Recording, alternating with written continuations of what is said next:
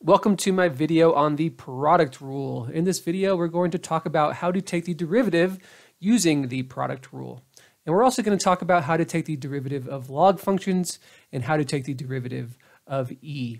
And if you need any extra help, I do offer live tutoring and homework solutions. So check out my website at mathmeeting.com if you are interested. But let's get started right away with this example.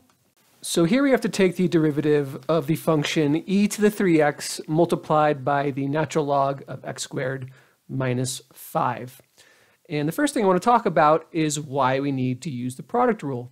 And the simple answer to this question is we have a product. We have two things being multiplied with each other.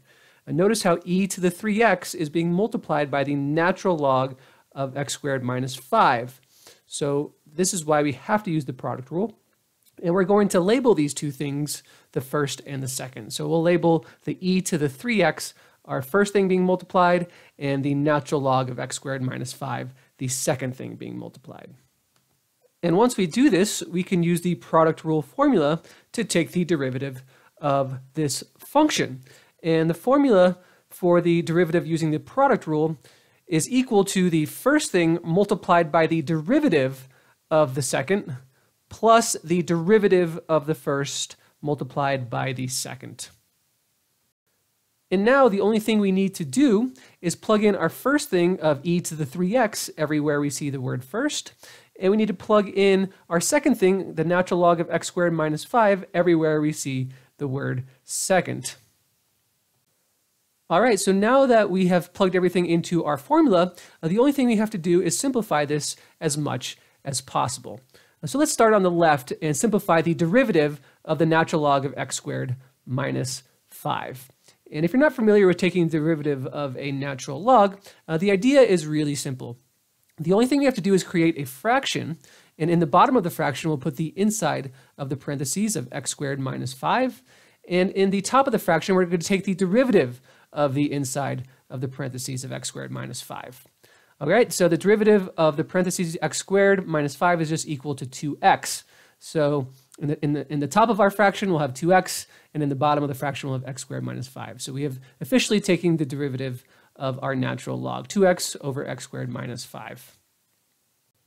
All right, so now let's move over to the right and simplify the derivative of e to the 3x. And if you're not familiar with taking the derivative of e functions, the idea is also really simple. The derivative of any e function is just itself multiplied by the derivative of the exponent. So the derivative of e to the 3x is just equal to e to the 3x multiplied by the derivative of the exponent 3x. All right, and the derivative of 3x is just equal to 3. So the derivative of e to the 3x is just equal to 3 times e to the 3x. All right, so now we have taken the derivative of our natural log, and we've taken the derivative of our e, and the derivative of our original function now looks like e to the 3x multiplied times 2x over x squared minus 5 plus 3e to the 3x multiplied times the natural log of x squared minus 5. And notice how these two terms have an e to the 3x in common. They have a common factor of e to the 3x. So if we pull out that e to the 3x as a common factor, on the inside of the parentheses, we're left over with 2x over x squared minus 5 for our first term. And in our second term, we'll have 3 times the natural log of x squared minus 5 left over. And this is our final answer because it cannot be simplified any further. So I hope this gave you a better idea on how to take the derivative using the product rule. Once again, I do offer live tutoring and homework solutions. So if you need any extra help, check out the link in the screen or go to my website, mathmeeting.com. If you want to keep on learning, check out my next video. Thank you so much for watching, and I will see you in my next one.